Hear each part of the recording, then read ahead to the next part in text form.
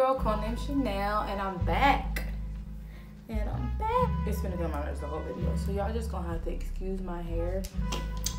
And yeah, that's just how it's gonna have to be. I'm gonna show you guys, or tell you guys, apps to use to get sugar daddies and regular guys to spend money, aka tricks. I don't like, a lot of people don't like to hear the word tricks because it reminds them of prostitutes, but nevertheless, yes, regular dating apps. So, and also social media apps like Snapchat. Snapchat is like literally God's gift to earth. Anytime I talk about sugar daddies or chicks, I'm gonna make it the finesse channel. I decided to do this video is because I had a lot of people commenting on my sugar daddy video, and like they're like, oh yeah, I'm about to get a sugar daddy. Okay, listen y'all, that video was when I was 22. I'm now 26, so that video was 4 years ago. The game has changed, the game has evolved. Like, that video is literally just a story time.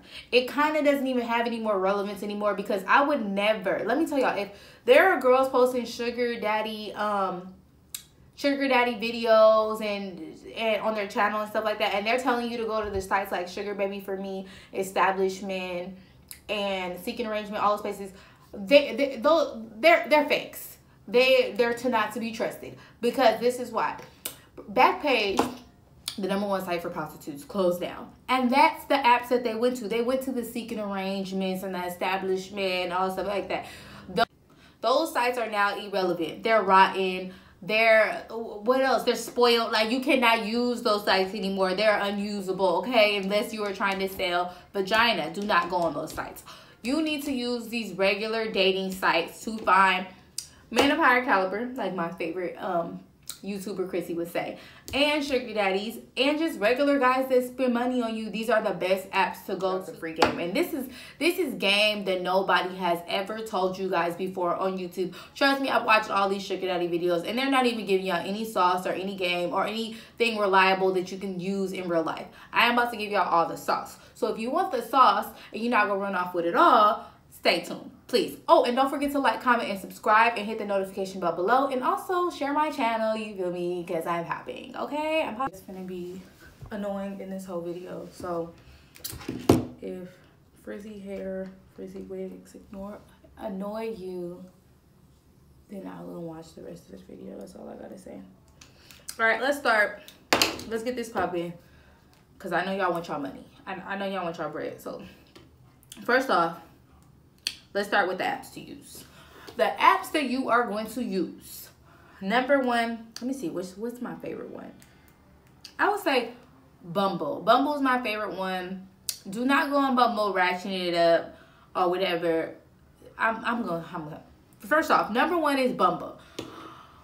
Bumble is a dating app, and primarily I feel like it's used by white people. Like, primarily white people are on there. But yeah, it just tends to be like a better crowd. You know, it's a better crowd than POF, a better crowd than Tinder. Like, they're pretty high caliber. Like, the guys that are on there, the black guys that are on there, like, they have money, y'all. So definitely I would say Bumble is the first site that I would, you know, use.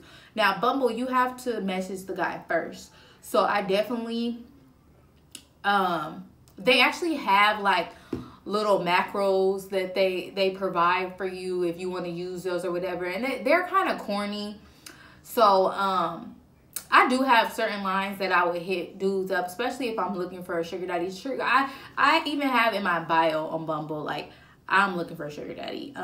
I basically said I'm looking for a generous older gentleman who, you know, can spoil me and basically treat me like the queen that I am. That's Bumble. Now, and the second app is Hinge. Hinge is similar to Bumble, but I think that Hinge is, I don't know, like, people on Hinge are more like active, and it's like a little quirky like environment, you know, and you definitely want to put like a headliners, because they have like little headliners that you can put on your pictures. You definitely want to put something that is stand out, like, and that will make these guys message you. And one of my phobias is oranges. I know. I am scared of oranges, like the fruit. I'm scared of it. So I put that on my Hinge, and I mean, all these guys was hitting me up like, you know, why are you afraid of oranges? Just stuff like that, like stuff it's really my phobia, but it's funny. It's fucking hilarious. And those dudes, especially white dudes, eat stuff up like that, like period. So I definitely would say, like, you know, do stuff like that. On Hinge, it's more like social media, so they're going to be able to like and comment on your pictures. I didn't want to really get into this on this video, but like, ladies, y'all have to post better quality pictures. I'm gonna put pictures that I think need to be posted. I'm gonna put them like, I'm gonna get some pictures from Pinterest, how I feel like you should be sending. Like, I don't care. I know maybe you don't have the dough right now, whatever, like you don't have the money. Go to a nice Starbucks in like a nice area, or like a nice little coffee shop, whatever. Have your friends take pictures of you sitting down eating. Go to day parties, have your friends take you pictures of you drinking. Go to a nice scenic area, take pictures there. Like, you have to look like this is already lifestyle that you're used to. You have to look like this ain't new to you. You have to. There's no way around it. If you want to attract guys like, you know, sugar daddies and just men with money, and you want dudes to spend money on you, like, you just, like, your pictures have to be better. And that's why I say the game has changed, because it's so much based off of how you present yourself on the profile. It's so much based off how you present yourself on Instagram or on Snapchat. So then so I'm gonna leave that there, but I'm gonna come back to like how to present yourself. So then you have, so once you make it, so let's just say, so we have Hinge and Bumble. Those are the two that we have. And then I'm gonna do Snapchat, and Add Me is another app at the end, like towards the end. And hopefully it just comes on naturally, so I don't have to like throw it in there like, oh, I forgot, because those are really important. So nevertheless, so you have your profile, right? So you're creating it right now. Let's just stick to one. Say you're creating your Bumble. You need to change your name. I don't care. Like, if you guys don't want to hear the truth, then just click off my video. Good enough in this world, but in the sugar daddy, higher caliber man world, man who spend money, who actually spend money, you are not good enough, Sheila. Okay, so you need to change your name to something that is just like, just make up a whole different name. I go by code name Chanel. Chanel's not even my name, you guys. I've been going by Chanel for the past 6 years. My friends are even shocked when they be like, oh yeah, I forget your name isn't Chanel, because I go by Chanel. But when I use Bumble and Hinge, I went by the name, I went by Dana, I went by Asha. Like, I even like looked, like, this is how crazy I am. I even Googled names, the top 10 names that men are most attracted to. And it's already one-upped somebody. You already one-upped girls on that dating profile, because you have a man that I meant to say name. You have a name. To that name. Isn't that crazy? How you just one-upped everybody? Okay, so now you got this bomb-ass name. Now you need to set up your profile.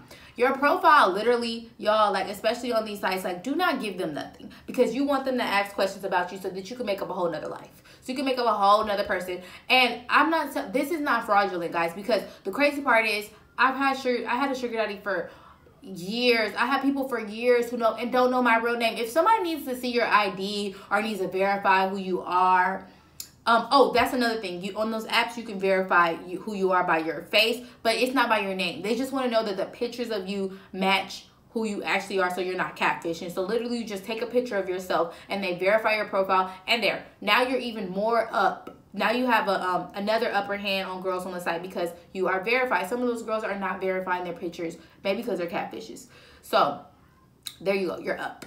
Now on your profile, you definitely, I would be short and sweet and to the point, because these apps are literally perfect. I feel like they invented these apps for sugar daddies, because for sugar daddy dating, like sugar baby and sugar daddy dating, because on these apps they ask you, what would be your perfect dinner? I would say something like, I love steakhouses, I love places like, and just say your most expensive steakhouse in your city. I live in Dallas. Nick and Sam's is like numero uno, 5-star. It don't get no better than that. Like Nick and Sam's, I think the Keg, those are all like high quality. You know, those are all the it places. I like, ladies, let's get Red Lobster out of our head. Let's even get Benihana's. Didn't Drake say that Benihana's is the McDonald's of hibachi girls? So like, get Benihana's out of your head or whatever. So definitely put stuff like that.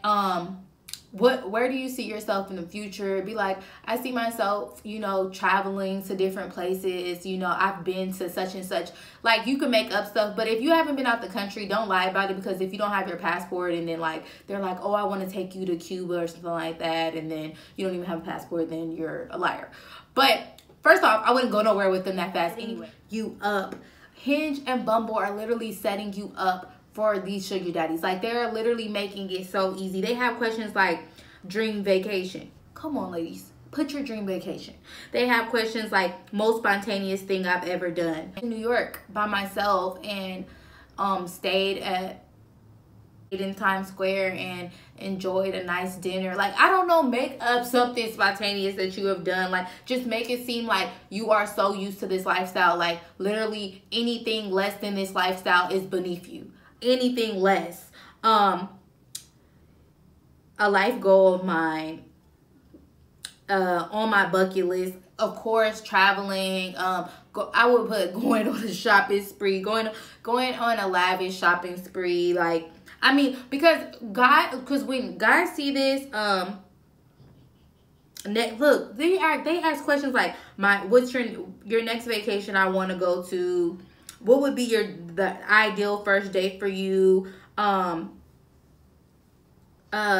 greatest strength, what I'm looking for. That's exactly when you should say, I am looking for a generous man to spend time with, selfish, someone who is caring, someone who is a provider and can really teach me things, help me grow. I definitely want somebody who understands my lifestyle. And then, of course, when they say your lifestyle, then you tell them, like, you like fine things. You like finer things, period. Like, I mean, I can't get around this. What makes me happy? I love shopping. Like, if you sound superficial, the guys who don't like superficial girls or who aren't going to spend money on you are not going to swipe right. That is fine, because the guys, so this is the perfect thing about it. The guys who do swipe right, we know they looked at your profile.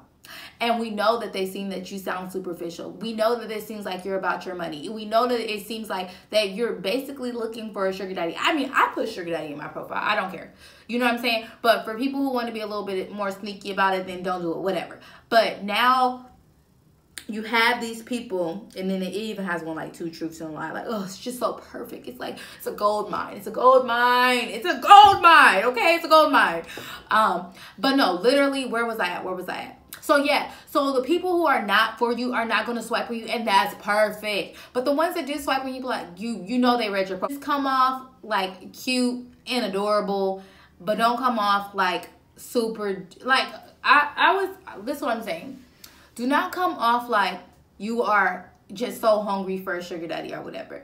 Definitely come off like, hey, I'm interested in someone spending money on me. And you, like I said, in your profile, you definitely use words like generous, definitely use words like lifestyle. Nobody ever knows what lifestyle means. Nobody ever knows what lifestyle means, but it sounds expensive. You know what I'm saying? Like, it sounds expensive. Anyway, so now that I gave y'all tips on Bumble and Hinge, gold mines, I'm telling y'all, gold mine. So change your name, change your whole life. I would, like, even, this is another good tip too. Do not be from the city that you are in. Like, I'm not from Dallas, so I never say I'm from Dallas because I'm really not from Dallas. But do you think I tell them that I'm from San Diego? No, I am from Los Angeles, California. If any of them ask, hey, I'm Dana, I'm from Los Angeles. Oh my God, nice to meet you. Okay, let's have a seat. Another thing is, like, so definitely don't be where you are from. I also seen, like, on YouTube where girls is like, there's no sugar daddies in my city that like black girls, or nobody is swiping right on me, blah, blah, blah, blah, blah. Okay, change your city. Problem solved. Change your city, and no, you're not going to meet these guys, but you definitely, this is the best thing about changing your city. You are in luck to find a sugar daddy who only wants to send you money online. This has happened to me. This is currently going on right now. I have somebody in South Carolina sending me money. Like, I changed my I changed my location because I felt like, I was like, there's so much out there. And I actually Googled in South Carolina for sugar daddy. So I changed to South Carolina, and voila, it happens. You know what I'm saying? And that's a whole nother video. But if you cannot find any in your area, I would change your area and see if you lucked up. Like, even change it to like the city over and see what happens. Like, if your sugar daddy is willing to travel to meet you, then I mean, you're in the game. You're in the game. Here's the game. Here's the game, and you're in it. That's it. That's enough. That's it, and that's all. So, Snapchat. Now, Snapchat is a whole different ball game. I feel like I'm missing so much that I wanted to say in this video, but whatever. So, Snapchat is a whole different ball game because before you find a sugar daddy or tricks or dudes that spend money on Snapchat, you will need to use this app called AdMe. Now, AdMe is an app where you can get more followers on Instagram and Snapchat, and I think it's like Twitter and stuff like that or whatever. But clearly girls are just using it to make money. I seen right through the bullshit. So you're going to download AdMe first, right? You're going to create a whole new Snapchat, not the Snapchat that you have. You're going to create a whole new Snapchat. This is not a premium Snapchat, y'all. This is just a regular Snapchat. You're going to post your regular pictures. You're going to post your regular. Then you're going to make an AdMe, right? So in your AdMe, you're going to add your new Snapchat. When you add your new Snapchat, on AdMe, there's a little bio that you could put in and be like, same thing that I told you to put in Hinge and Bumble. Looking for a generous guy, you know, who understands my lifestyle and just wants to treat me like the queen that I am. I've been in a lot of relationships where I feel like I was taken advantage of, and I just want to be able to learn something out of a relationship and be able to be taken care of physically, mentally, emotionally, blah, blah, blah, blah. Whatever y'all want. If y'all want more details about what I'm saying, then I can make a separate video. But I feel like going into exactly what to put in there is, it gets really intense and it gets kind of tedious because these are 3 different completely different apps, but you can use the same game. You know what I'm saying? You don't have to change the game up, and that's the best part about this. So after you make the AdMe app, so after you do all that, they're gonna start coming in. So on the AdMe app, you're gonna post your pictures, and it's gonna be attached to your Snapchat. That's why I say, if you want to post your Instagram, yeah, or whatever, it's not a big deal. Just post your Instagram. But it works like a charm. They'll come pouring in, especially on